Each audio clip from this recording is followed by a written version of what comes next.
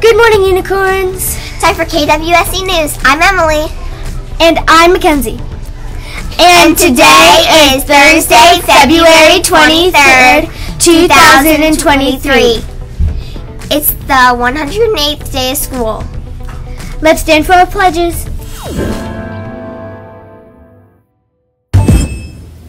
I pledge allegiance to the flag of the United States of America and to the republic for which it stands, one nation, under God, indivisible, with liberty and justice for all. Honor the Texas flag.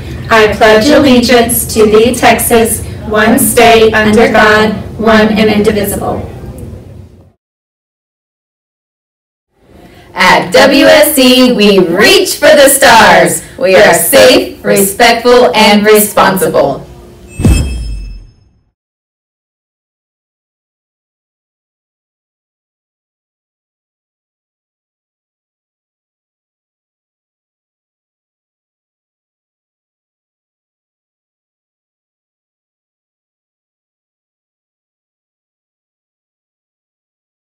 And now for some words of wisdom from Principal Bailey. Good morning. Today I'm going to talk to you about something that's a little hard sometimes to hear, but I'm going to tell you anyway. Do you ever feel like other people in your class have more friends, or you wonder, why does everyone want to be her friend and not mine, or his friend and not mine? Why don't people want to be my friend? Well, my advice to you is to think of that one person that everyone wants to be friends with and ask yourself, what's different about that person and me? What are they doing differently than me?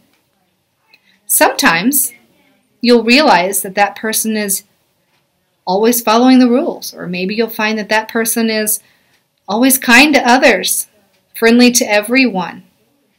Maybe you'll find that they play fair. They don't get angry a lot. You may find things about those people that have a lot of friends that's different than you, that can kind of help you repair what maybe is keeping you from having friends. And always be friendly. People want to be friends with people that are positive and friendly. And there's some words of wisdom for you today. I hope you have a great day. Or not. You know the choice is yours.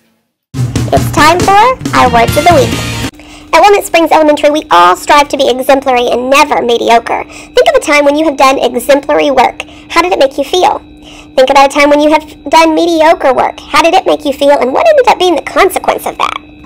Our wow words this week have to do with quality. One word means the quality of something that's just average, or maybe even less than average. That word was mediocre.